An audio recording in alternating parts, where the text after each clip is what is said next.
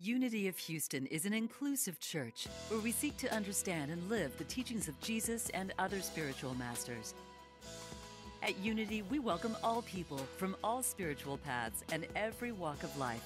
We celebrate the diversity of our city and of our world, and we teach love, tolerance, and oneness, seeking to live in harmony with open minds and open hearts. Wherever you are in your spiritual path, you are always welcome at Unity. Join us and discover that the life of your dreams is already within you. We're starting a new series this week. It's last month we completed our How-To Spirituality series.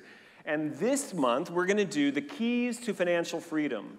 We're going to dive deep into our tradition of spiritual teaching around our finances. It's something that we have been doing since the very beginning of the New Thought movement. And I am one of the, I'll say I'm a poster boy for how this stuff works. That my money was messed up when I got here. And I learned by practice and application of spiritual principles in the realm of my finances to turn it around and recognize that money is just energy. And it's neutral in itself, but I could work with it in a conscious, positive, and coherent way. And it's been incredible. So that's what we're about all month. Reverend Jim next week will be sharing how we can experience prosperity in community. And today I'm talking about this. We are meant to thrive. Young mom was getting her son ready for school, preschool actually. She said, hurry up, we gotta go. He comes out and she says, buddy, your shoes are on the wrong feet. And he looks up at her and says, these are the only feet I got. I've told that one before, but it really illustrates the way I'd like to start this talk today. That some of us are having the experiences around our lives where we feel it don't fit. It doesn't work for me. Reminds me of years ago, I was at the Big Sky Retreat in Montana, and I don't remember who was speaking or what the topic was, but we were broken up into groups of two to do some processing. And my partner in the process was the amazing Mary Manning Morrissey. And I don't remember, like I said, what the topic was, but I was single at the time, and I was working with my desire to create partnership in my life. But what I heard myself tell Mary was, maybe I'm just not meant to have that in this lifetime. And she looked at me and smiled, maybe in a little bit of a motherly way, maybe like a mother looking at a child with its shoes on the wrong feet. And she said, Michael God, you're a son of God. You can have anything you want. Whew, it was like a transmission. But I've been walking around with my shoes on the wrong feet. I had been thinking that I'm a victim here of the way that my life is, and what Mary was reminding me was, no, you're just seeing it wrong. See, life presents possibility to us. Life presents abundance to us, but sometimes we're not getting it. That we have wrong ideas and wrong ways of being and doing in relationship to what is. And so this whole month, I'm going to ask you to maybe use that metaphor. That maybe you've got all you need, but you just got them on the wrong feet. And maybe there's a new way that we can begin to interact with life and experience financial freedom. And you know, the truth is, most people are not looking for giant sums of money. What we're really looking for is freedom. That if I want to take a trip, I take a trip. If I want a new suit, I buy a new suit.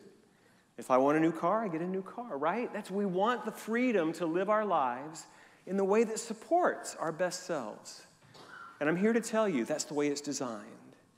So here are the three things I want to share today. Since I'm talking about the keys to financial freedom, these want to be a little bit of our continuation of last month. This is how it works, how we can take these principles in our hands. Here are the three things I want to share. The first is that in order to change your relationship with money, with the financial energy, you have to change your thinking about it. The second thing I want to talk about is that giving and receiving is a way of being. They are not two things, it's one thing.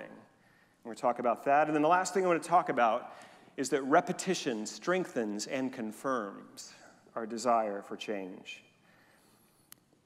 I'm going to start with the master teacher, Jesus of Nazareth. This is from the Sermon on the Mount, Matthew 6.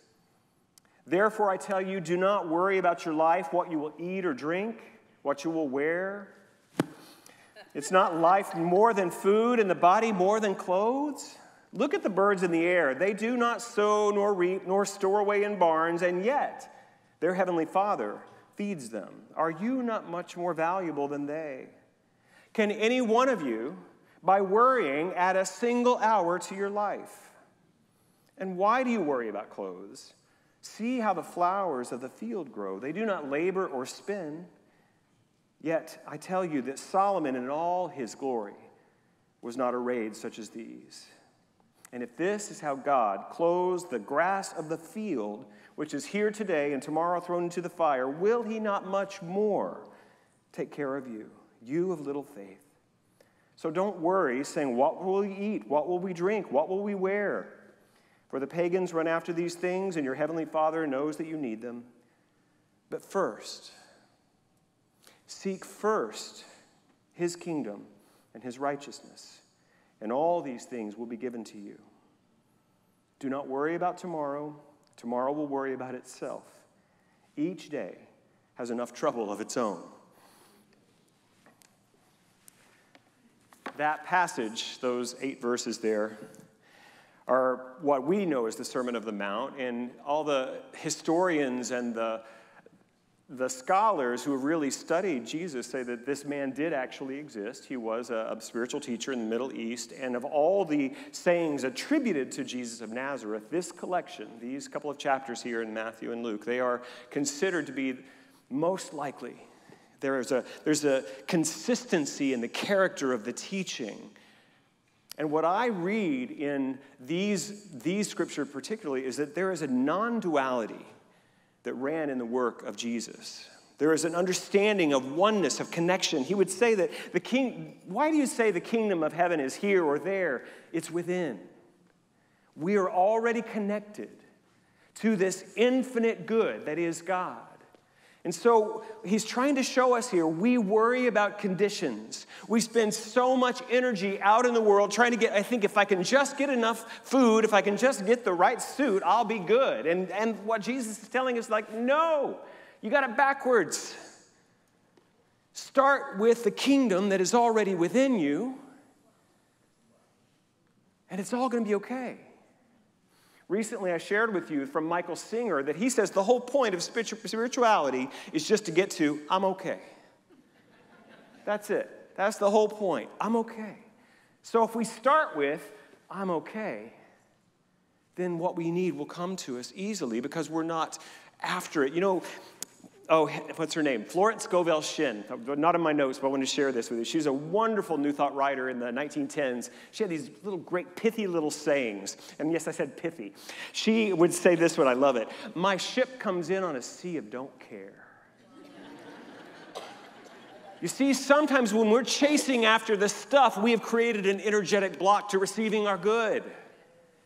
But if we seek first the kingdom of God, see, and what I mean by that, it's not about being holier than thou. It's not about following the rules of some religion that people made up. What I'm talking about is getting in alignment with the true spiritual nature of God and reality that you are. Start living that. Start living from that love and non-condemnation. Start living from this awareness that it's all connected. And start living with this awareness that there is a flow of divine good that is always around you and it is seeking you. Living from that, then we simply welcome our good. Michael Beckwith says, we did not come here to survive. We are here to master the overflow. And I love that phrase because overflow implies that you can't hoard it. You can't contain the good of God. It's going to flow. This morning, early, I was watching a video interview with Bob Proctor, who was Mary Morrissey's mentor and teacher. And he talked about this idea that, and he was a wealthy man. Before he ever discovered these principles of the law of attraction, he had no money. As a matter of fact, in the 1960s, he made $4,000 a year and owed $6,000. So that's where he started off. And he had borrowed money from everybody that he could borrow from, but somebody said, I've got something that will work for you, but you're going to need about $1,000. And Bob said he had already worn out every welcome, anyone he could think of that would loan him $1,000, but he was not going to give up. And he found somebody who took a chance on him. And for $980, he bought a piece of floor cleaning equipment, buckets and mops, and started cleaning floors in office buildings. Within 5 years, he had a multi-million-dollar company in the 1960s. And he didn't know how he did it. But then he got curious about how he did it. And he began to work with the principles and studied. He studied with Earl Nightingale. He studied Napoleon Hill. He began to find these teachers who would explain these principles that are at work. That if we get in alignment, which is what Jesus was saying, seek first the kingdom of God. Get in alignment with spiritual reality, and it's going to come. And we can begin to get our shoes on the right feet and get the feet on the right path and begin to change the way we think about it. How many here have experienced difficulty with money? It's okay. I have too. There was a period in my life, it was the most difficult and painful part of my life. And then I took one class, and it all changed forever, and I never had a problem again. No. I came into this teaching 30 years ago and immediately started working on my money. As a matter of fact, my first affirmative prayer was for a better paying gig. I was playing and singing at Bill's Hideaway Club, and I received an invitation to come work at the mansion on Turtle Creek in Dallas, Texas. And I was like, wow, this stuff works. But it was just the beginning of my process of unwinding my old limited thinking, my old limited identity of who I thought I was, and opening to something else. Changing my thinking around financial freedom has taken me 3 decades so far. But I will tell you, I have demonstrated it again and again. And what used to be the most painful area of my life is now really the easiest. It moves. I know that it comes and it goes. That's the reason I want to talk about Bob Proctor. He said, I don't own anything. It's all just energy. But I welcome it as it comes to me, and I give it freely. And that's the segue to the second key to financial freedom, is to understand that it's giving and receiving. I used to think those were opposites. Like I either give something or I get something. Now I've come to understand, I've changed my thinking, and I know that it's two sides of an indivisible whole. It's the way we are in the world. I use this metaphor of the clenched fist. I can neither give nor receive with a clenched fist. But if I open my hand, I can give what is mine, and look, I'm already prepared. I've created a space to receive the good that is mine now. So we do teach tithing in this church. Not because the church needs your money, because the truth is, God is our source. But we do need channels, and we know that many of you have committed to giving not only some, but a significant percentage. I'm one of those. But I do it not because it's a rule, not because I'm trying to do the good thing or get an extra star on my crown in heaven. I do it because I've understood the principle. I want to be a generous being. I want to give. I want to put my money where my mouth is. I want to put my money where my faith is. And so I tithe to demonstrate to myself that I believe and I work with this principle of giving and receiving. And guess what? When you're giving 10% of everything you make, you have to rely on your faith. And it moves you into a whole new situation where it's now, I don't know how God's going to do this, but God's going to do this. And guess what? God does it. It begins to just move in much easier ways. I think I shared last week, I don't know if I did or not, but I had not received those unexpected mailbox money because people don't do mail that much anymore, but I would receive sometimes orders for CDs and things. And I came home from a trip, and there was a $500 Venmo and a $900 check in my mailbox. And I wasn't even surprised. There was one time in my life when I was really just beginning to get it, but I had been tithing a couple of years, and I began to see those little miracles show up. And in one day, I got 2 checks in the mail. One was for $175 and one was for $8,000. Completely unexpected. And here's the thing, they felt the same. They felt the same. There was the same sense of blessing. There's no big or small in God. There it is. It wasn't like, oh my God, you're not going to believe what happened to me. It was like, there it is. Now, sometimes I still go, oh my God, you're not going to believe what happened to me. But more and more, my response to these blessings showing up in my life in the realm of finances is like, there it is. This is how I live. I give and I receive with generosity. Eric Butterworth says this. If you don't know Eric Butterworth, get hip to Eric Butterworth. Man, Unity minister through the 50s, 60s, and 70s, and 80s, right on up to the 90s. But in the 70s, he wrote some really great books. And one is called Spiritual Economics. Pick it up. We've got it in the bookstore. He talks about the difference between receivers and takers. The takers are the people who believe that their lives will always be the total of what they can get from this world. They're always thinking, get, get, get. They plan and scheme ways to get what they want in money, in love, in happiness, and all kinds of good. But no matter that they may be applying metaphysical techniques, they may still very well be takers. Whatever there may be their spiritual ideals or lack of, no matter what they take, they can never know peace or security or fulfillment. The givers, on the other hand, are convinced that life is a giving process. Thus, their subtle motivation in all ways is to give themselves away in love, in service, in all the many helpful ways they can invest themselves. They are always secure, for they intuitively know that good flows from within. God is the divine givingness of the universe. Can you say that with me? God is the divine givingness of the universe. And you are created in the image likeness of this divine givingness. You cannot make sense out of life or realize the free flow of substance in your experience until you begin to see yourself as a giver. Strong teaching, I recognize. And I know that feeling when money is scarce.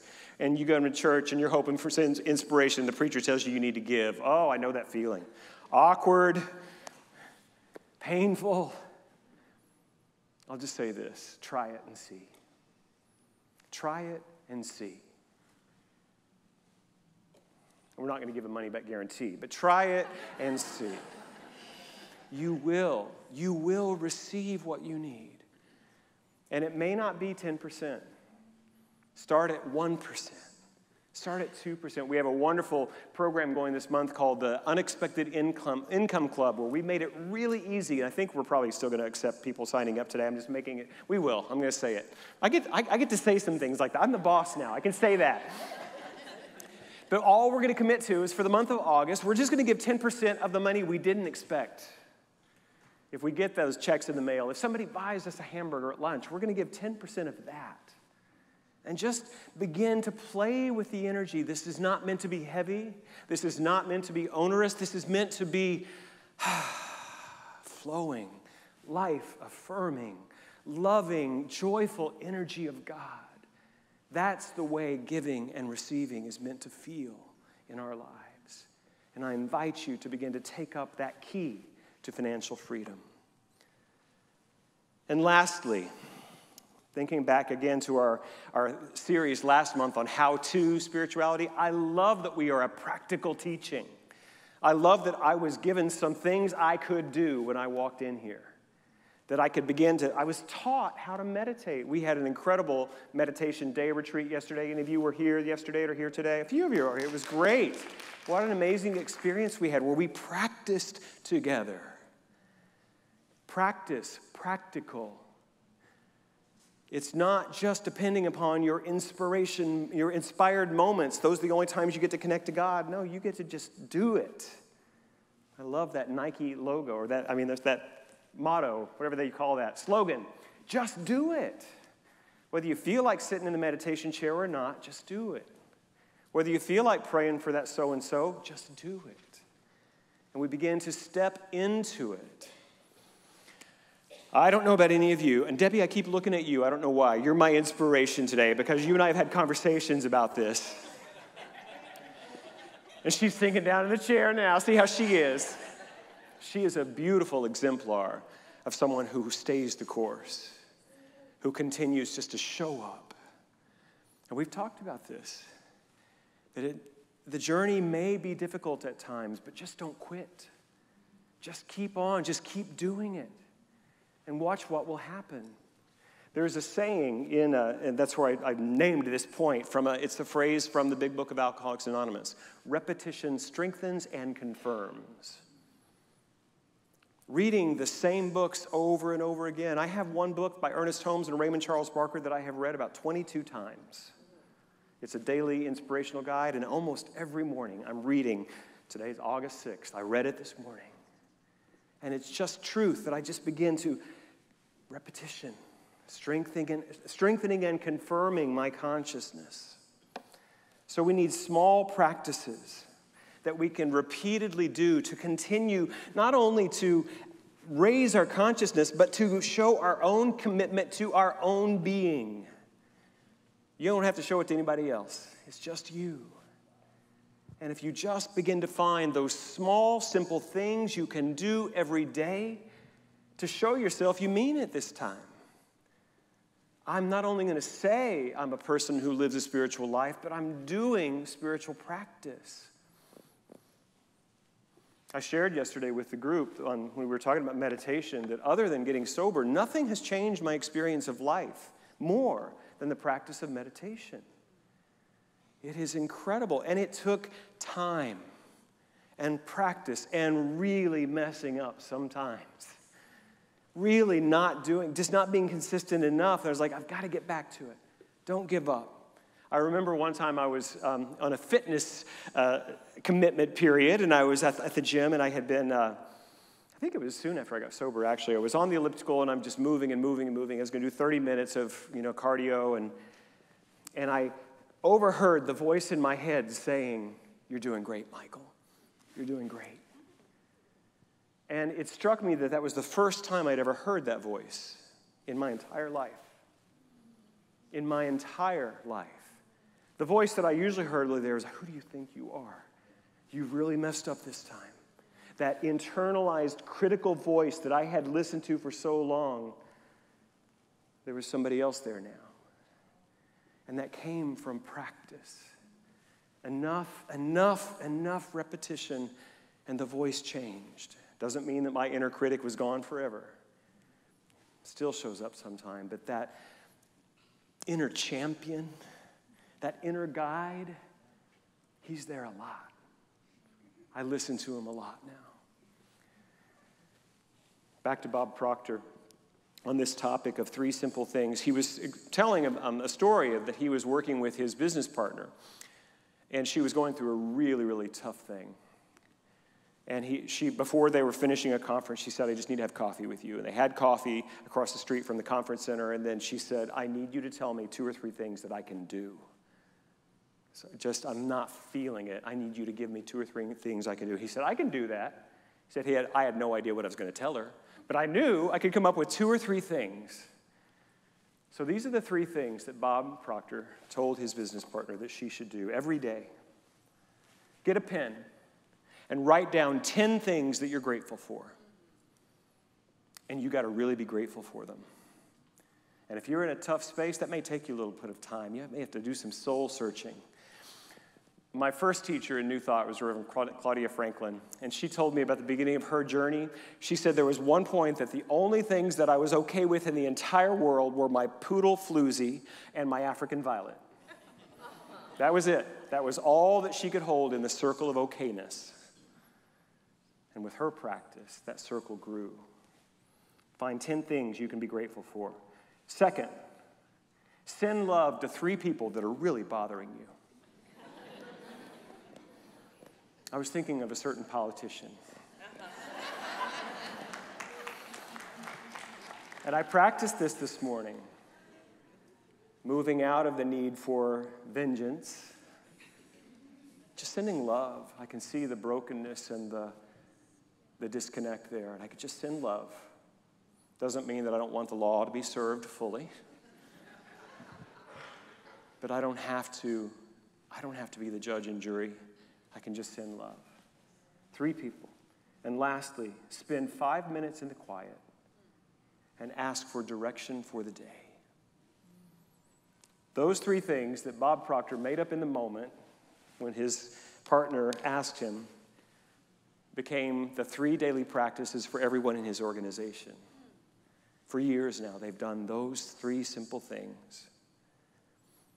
So if you've been looking for what spiritual practices to use, that's a good place to start. I would recommend 5 minutes in the silence, working up to 15 or 20, maybe even 30. That intuitive thing, I didn't know about that, but that's a new one for me that I just sort of discovered. At the end of my meditation, of my journaling, I just ask the question, what wants to happen today? And I listen. After I've had some time steeped in spiritual study and writing to get things out of my mind on the page and sitting in the silence, it's amazing what will come in my intuition. It often is not what I thought it would be. But if I listen and if I follow it, it works every time. Yesterday, I tricked the attendees of our meditation retreat just a little bit, because we did practice meditation. I did some teaching on meditation. At the end of the day, we did a beautiful sound healing. Our own Mary Fair did a beautiful gong bath for us, and we walked the labyrinth. But I also had them break into groups of 3 or 4 and start, it's this exercise called, If You Knew Me, You Would Know. And it's a stream of consciousness thing where you're kind of forced to just keep talking about it. If you knew me, you would know that I like dogs, Cindy Klein. If you knew me, you would know that I just spent a week with my goddaughter, my daughter, Micah, and I'm exhausted. If you knew me, you would know that we had some tough moments, and yet we connected holding hands on the lazy river at Typhoon, Texas. And what we've discovered in that is that Joanne's group was really loud. I'll just say that. The laughter that you all generated, and Joanne shared, we discovered that we're the same. We're different, but there is a commonality in our experience. The trick was that I wanted to show people how easy it is to form spiritual community. How easy it is to drop the false faces and the armor and just be who you are, warts and all, as they say, and just be together. It's easy. The isolation that we're experiencing in our culture right now is deadly, and it's not necessary. So I tricked you again. I told you I was going to give you a prosperity talk, and I'm giving you an invitation to community. That here, in this community, and if we're not your community, great. Go find a different one that fits your philosophy better, one that fits your sensibilities better, great. But if you're looking for a place to connect with some really human people who are committed to being a positive presence on the planet, who are committed to their own personal growth and spiritual unfolding, this may be the place for you. To do this work, not well, to do it clumsily at first, but we do it together. It's incredible what happens. It's 11:59, Gary. I guess I should wrap this up. Let's pray, would you? Taking a moment now to feel the sense of possibility that is under our feet, whether our shoes are on the right feet or not. To welcome this sense that life is for us. That the ever-present energy of creative intelligence is all around, everywhere, right here, within me, around me, and it's always this way. And if I'm willing, I can tune my mind to the frequency of God. And this I do right now. I remember this deepest of truths, that there is nothing but the life of God, one presence, one power, one infinite source of all good. And it's here, and it's everywhere, and it's living, expressing itself in infinite, beautiful, creative expressions, and I am one, and everyone in the sound of my voice is one perfect expression of this perfect life. And knowing this truth, I speak my word now, knowing that we have never been and will never be and could never be separate from the flow of divine good. It is ours. And so we open our hearts, our minds, our souls, our bodies to receive the gift of life that is already given. Laying aside any thought of unworthiness, laying aside any thought of not deserving, laying aside any belief in scarcity, lack, or limitation, and feeling the abundance as easily and as near as drawing a breath. How beautifully we are supported in this life. How beautifully we are connected. I am filled with thanksgiving to know this, and I release this prayer now, knowing that it's already accomplished. It already is, and so it is. Amen.